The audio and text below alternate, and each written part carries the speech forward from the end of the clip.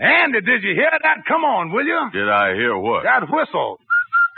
That's the Rinso White whistle. And Rinso means us. That's right. Rinso gets clothes Rinso White. And Rinso presents the Amos and Andy Show.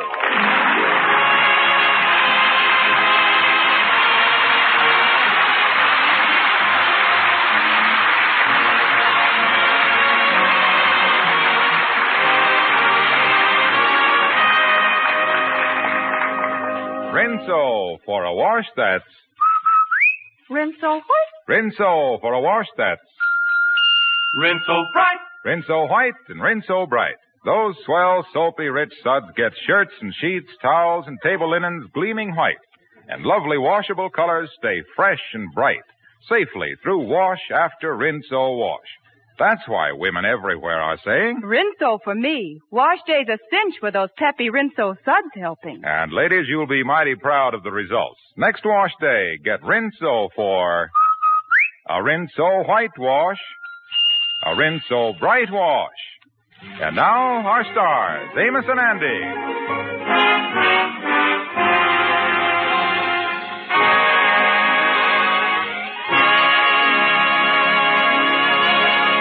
It seems there's been an epidemic of breach of promise suits in Andy Brown's life recently. And now that the latest one against him has been dropped, Andy is in his office telling Amos and the Kingfish of his new design for living. No more women. I tell you, fellas, it's the truth. I is tired of these breach of promise suits, and I ain't going out with no more women. And that's final. Well, Brother Andy, staying away from women's is going to keep you out of trouble, all right.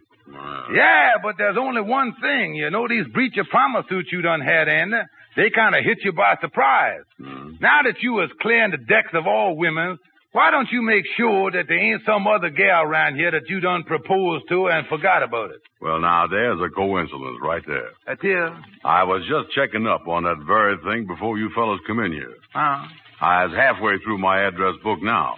See there? Here it is. I was up to the L's. Oh, the L's, huh? Yeah, now, let me see the next one here. Eleanor.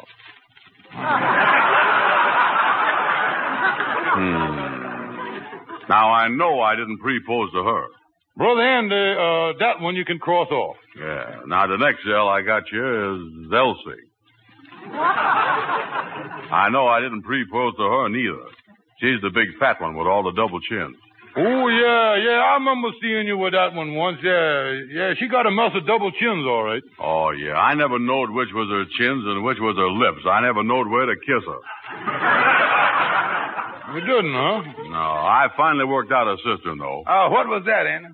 I'd hold a piece of candy up to her face, and whatever opened up for it, that's what I'd kiss.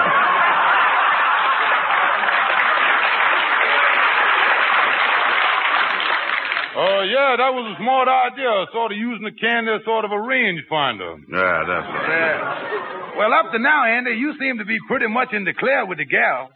Yeah, I can't think of nobody that could cause me no suing trouble. Not a single gal. Wait a minute. There is one that I just thunk of that I might have proposed to. Yeah, there is one that I... Well, hello, Henry. Hello, boys. Hello. I was just out shopping with my wife. Thought I'd stop in. We met that Sylvia Adams. She was shopping for her trousseau. That's the one. I remembers now. I proposed to her about 2 weeks ago when I was sitting on the sofa with her. When I asked her to marry me, she just smiled. I never did figure out whether she smiled yes or smiled no. Well, from what I seen of her shopping today, I would say that she definitely smiled in the affirmative. Henry, is you sure that it was the trousseau that she was buying? Well, I seen her buy a long white dress. It had orange blossoms embroidered all over it. She bought sort of a net veil that went over her head. And most important of all, there was a long train behind her. Do that long train behind her make her a bride? Brother Andy, don't make her no engineer. Well, fellas, they got me again. I can't stand another breach of promise suit. Well, what is you going to do? Come on, Kingfish. We're going over to see my lawyer, Gabby Gibson.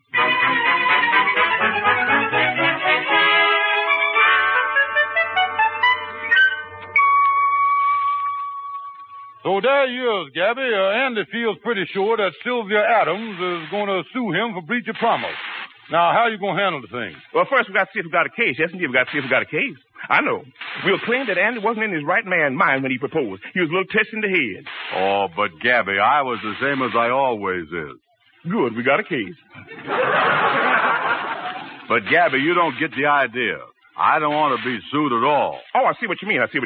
You want to be what is known in the legal profession as sue-proof. Oh, yeah, that's exactly the idea, Gabby. Well, to become sue-proof, there's only one way. If you was in the army, if you was a soldier, you couldn't be sued. Nobody can sue a soldier. Well, wait a minute here. Wait a minute. You think I is in good enough condition to pass the physical for the Army? Oh, Andy, don't be crazy. You got all you can do to pass the physical for being a civilian.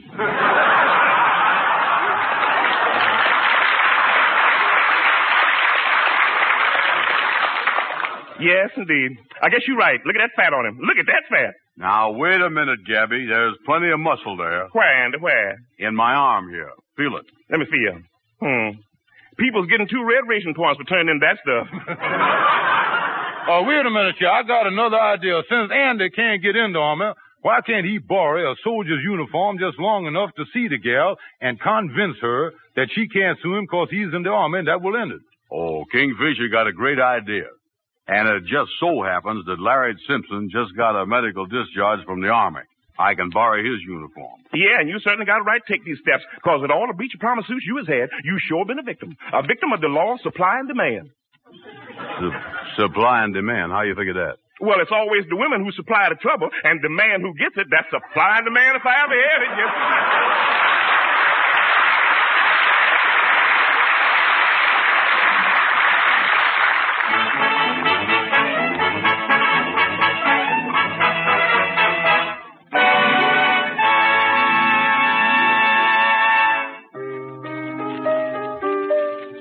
Now let's go back to the Lodge Hall and hear the Mystic Knights of the Sea Quartet singing Runnin' Wild.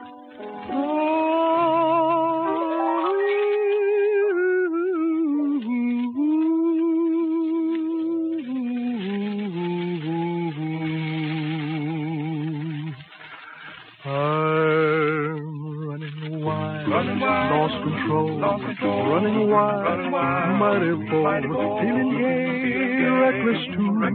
Kept your mind all the time, never blue. Always go, don't know where, always showing, I don't care. Don't love my body, it's not a while. I'm all alone, running wild. I'm running wild, lost control, running wild, mighty bold, feeling gay, reckless too. Kept your mind all the time, never blue.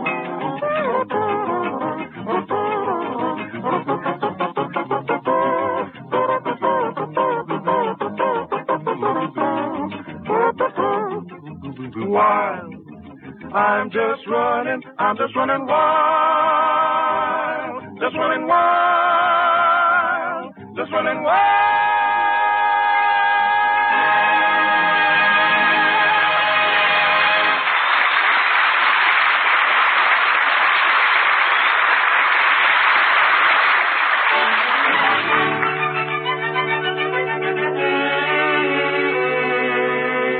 You know, Kingfisher, it was so nice of that fellow to lend me his uniform. How'd it look on me? Well, let me see here, Andy. The leggings look pretty good. The pants seem to fit all right. The jacket with the belt and, yeah, the brass buttons don't look bad neither.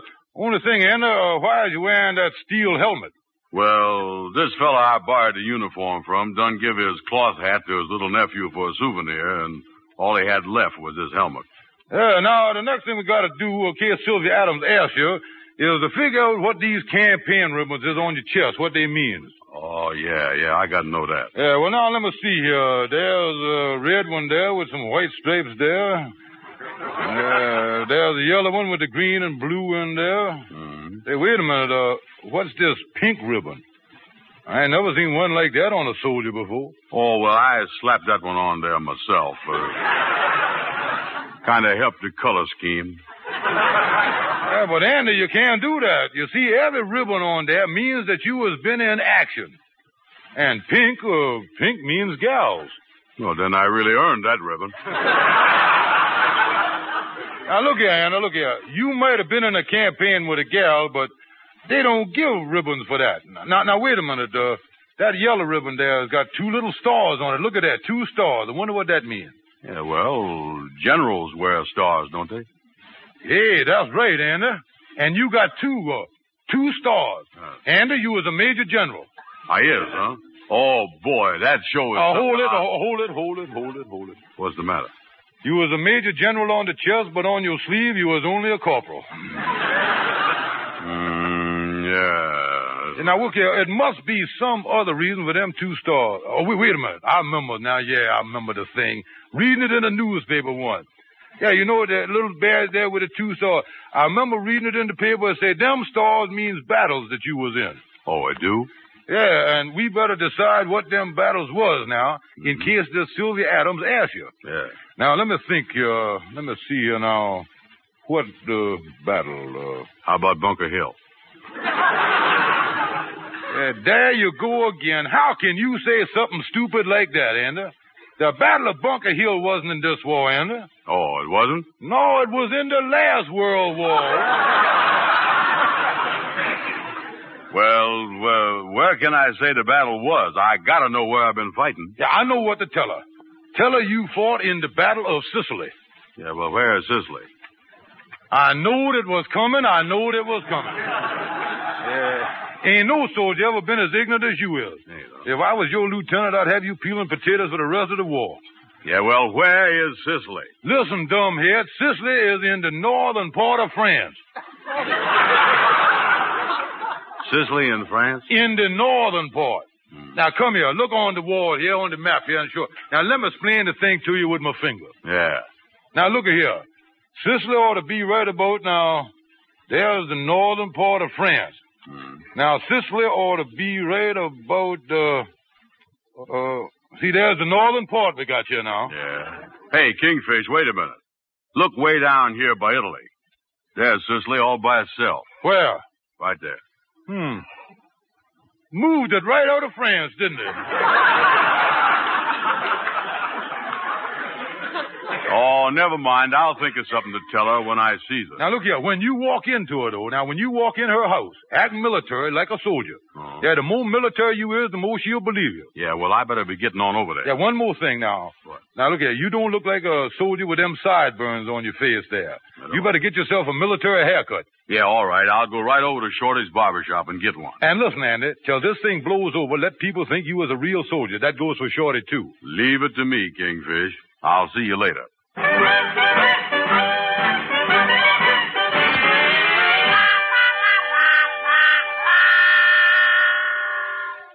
Look, Shorty, don't look surprised. I've been in the Army since last week. I was a real soldier. Yeah, and you was a corporal, too. They sure moved you up fast, didn't they? Well, all you got to do is look at me, and you'll see why. Yeah, you sure make a good soldier. You was a perfect fighting man. You were just a type they're looking for. The Army's certainly lucky to get you. They're taking anybody, ain't they?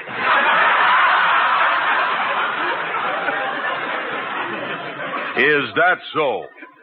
Listen, they was plenty glad to get me, and boy, it sure feel great being in the military service. Yeah, I know. I was in the Navy once. I enlisted in the War of 1926. Wait a minute, Shorty. There was no war in 1926. Yeah, that's why I enlisted. It was safer. So you was a sailor, huh, Shorty? Yeah, but I didn't like it, though, Andy. I had to sleep in a hammock for 3 years, and I couldn't stand it. Then I found out what was wrong. Yeah, well, what'd you find out? You know something? What? You ain't supposed to hang both ends of the hammock from the same hook.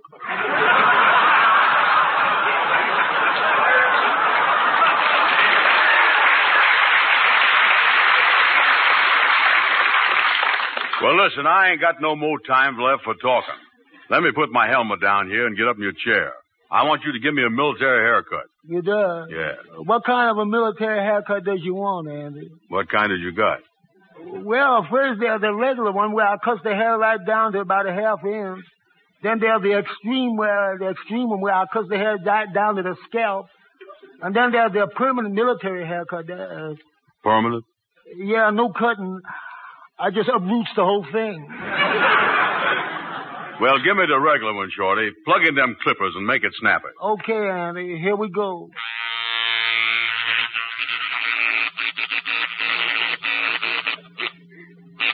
You sure got a bumpy scalp. Shorty, hurry up and finish the haircut, will you? Yeah, I'm doing as fast as I can, Andy, but it won't take long with the clippers. I'll be through in just a second. There you are. Shorty, you didn't take too much off the top, did you? Oh no, I left enough on top so you could you still have about an inch and a half. I left a big wave up there just like you. You got plenty of hair up there. You got plenty of. Hello, Baldy.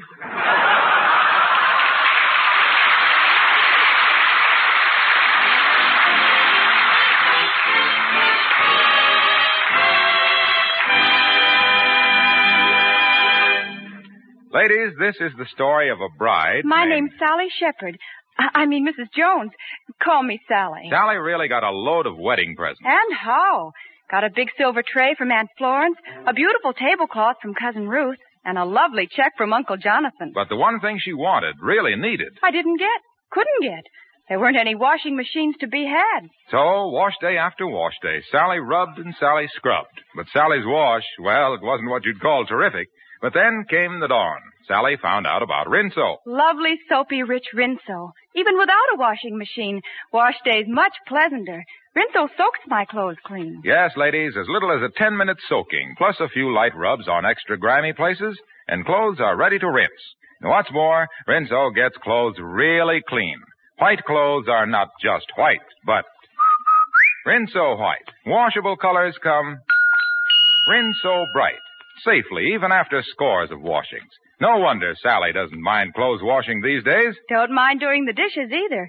Rinso slicks them up in far less time. And Rinso's easy on my hands besides. Ladies, try Rinso on the dishes tomorrow. And next wash day, for a wash that's Rinso white and Rinso bright.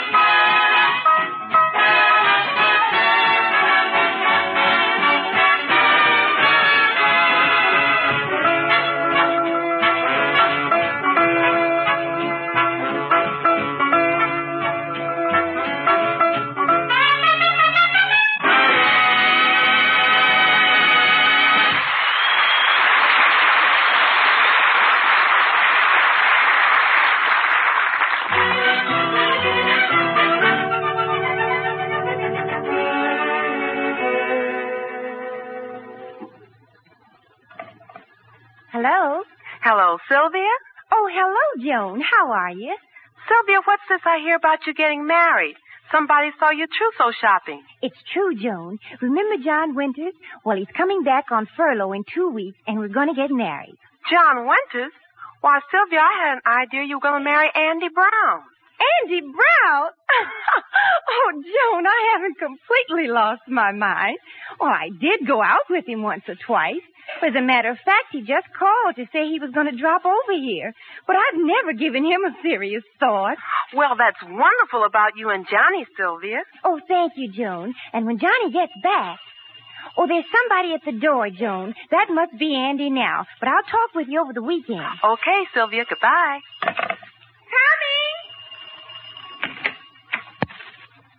Why, Andy, that outfit. Oh, come in. Okay. Forward, march. 1, 2, 3, 4, halt. Dismiss. Well, here I is. Oh, Andy, I don't understand. Why, you weren't in the Army last week. I was always in the Army. It was just that they put me in civilian clothes for a while doing Secret Service work. Oh, what kind of Secret Service work? I don't know. It was so secret they didn't even tell me. Well, sit down, won't you, Andy? Yeah, I'll do that. I'll take off my hat. I'll take it. Oh, never mind. I'll just toss it over here on the table. Oh, me. I forgot I had on my helmet. Sorry I busted that vase. Oh, that's all right. But how is it that you're wearing a helmet around New York, Andy? Why, most of the fellas just wear overseas caps. Oh, yeah, well, they probably ain't been in the thick of it like I have. That's where you really get used to a helmet. Why, up at the battlefront, a helmet is like a second home to a soldier. He washes in it. He do his laundry in it. He even cooks in it. Cooks in it? Really? Yeah, oh, sure.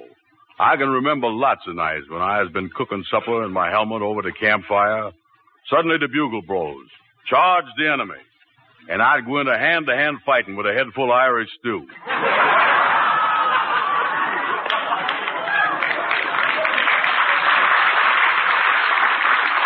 Oh, yeah, I'd be combing dumplings out of my hair for weeks. Well, this is very interesting, Andy. Come, sit here on the sofa with me and tell me more. Sit on the sofa?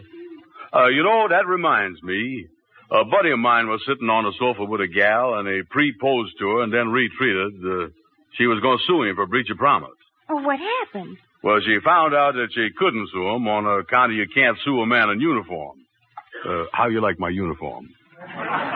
Well, I've noticed it, and I think it's very nice. Oh, yeah. Regulation, khaki, brass buttons, and sue-proof. Oh, Andy, you don't have to stand. Sit down here on the sofa. Yeah, well, that law about not being able to sue a man in uniform sure is funny, ain't it? You got a clearer picture of the thing. Oh, yes, I understand thoroughly. Good. How about a kiss, honey? Andy. Oh, say, I just had a thought. I'd like you to meet my father. Now, you just wait here a minute. He's right in the next room. I'll go right and get him. Okay. Oh, boy, everything's working out great. Gabby sure had an idea there about gals not being able to sue a man in uniform. Eyes in the clear now. Having this uniform on has really saved the day. I might even propose to her again, you know it? Andy? Yep. Corporal Brown, I'd like to have you meet my father, Major Adams. Hello, Corporal. Glad to know you. Yeah. Is you a real soldier? A real soldier. Oh, Daddy, will you entertain Corporal Brown a few minutes? I must run up and put some makeup on. Me too. I'll go with you. Oh, sit down, Corporal. Yes, sir. I'd like to talk to a soldier that has the campaign ribbons on that you have. I see by your shoulder patch there that you're in the artillery. Yes, sir. About a mobile unit? Mobile? Well, some of the boys are from Mobile, most of them from Birmingham.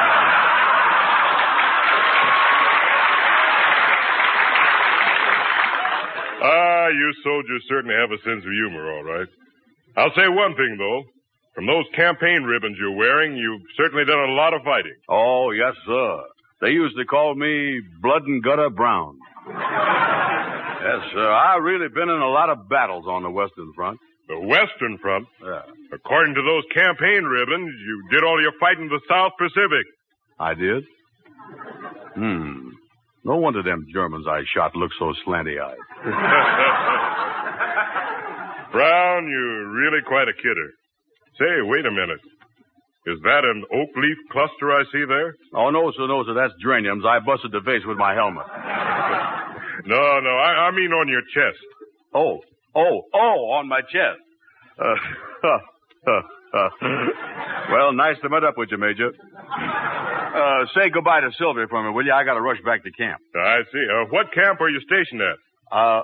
What camp I was stationed at? Yes, which one? Well, you go out here... I don't know how to explain it. It's in that direction. But I got to rush right over there, though, Oh, right now. wait a minute. Is it possible that you're stationed at Camp Upton? Camp Upton.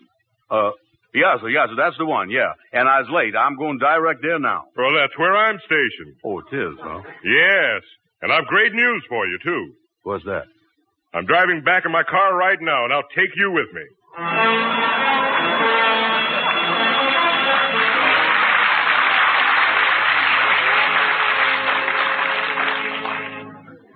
Amos, that was a great idea I had about having Andy make believe he was a soldier.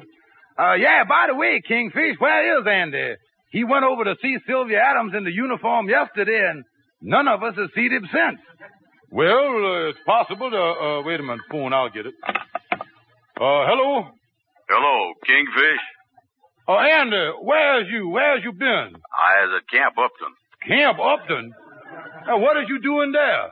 Well, it seems that Sylvia's father is a major at Camp Upton, and I told him I was stationed there, too, so he insisted on driving me back here, and they think I was in the Army. Yeah, well, how can they think that, Andy? You ain't got no papers or nothing.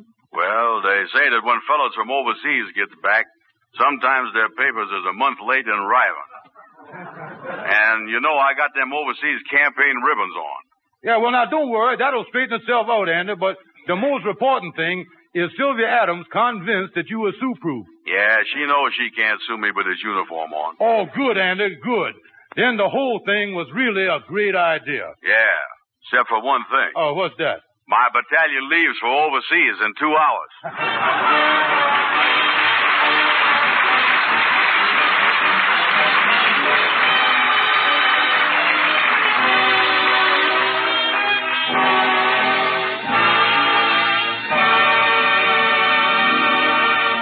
Amos and Andy will be back again in just a moment. A Rinso whitewash. With ease. A Rinso bright wash. With safety. Rinso white. For a wash that's white as it can be. Rinso Bright. B-R-I-G-H-T. Yes, Rinso keeps your colors bright. Gets out more dirt for a wash so white. Here's great advice. You can't go wrong. Rinso white. Rinso Bright. Have your little wash day song. Rinso is easy on you, easy on your washable. Gives results that can't be beat. So make next wash day a Rinso wash day. And now, here are Amos and Andy. Well, Andy, old boy, put it there. Put it there, son. Yeah. So you finally got out of the Army, huh? Yeah, I convinced them that I wasn't no soldier.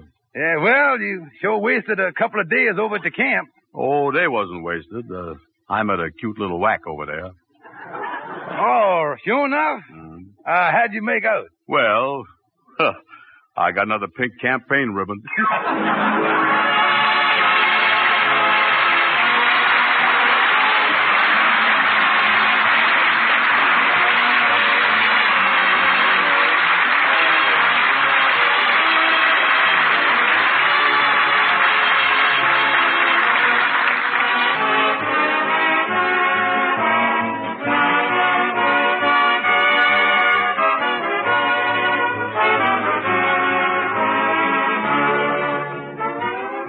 Be sure to be with us again next Friday evening at this same time, when the makers of Rinso will again present the Amos and Andy Show. This program is broadcast to our armed forces all over the world. This is Harlow Wilcox saying good night to all of you from all of us. Say, ladies, would you deny your own boy medicine if he were ill? Help if he needed help? You know, the waste kitchen fats you save and turn into your butcher are used for military medicines. Military supplies. Those waste fats are urgently needed. And if you're not saving every drop you possibly can, you may be denying your own fighting man help it is in your power to give. Save every drop of used fat. Take it to your butcher regularly. He'll give you 4 cents and 2 red points for every pound.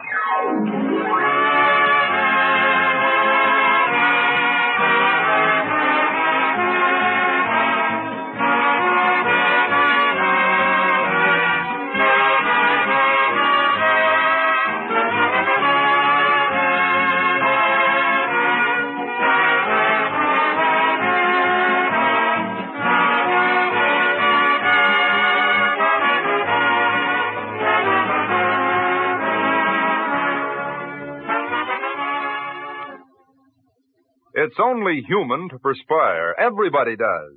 Smart people know that no one is safe from BO. That's why they use Lifebuoy in their daily bath. It gives all-over head-to-toe protection, and it's lasting protection. Remember, Lifebuoy is the only soap that's especially made to stop BO.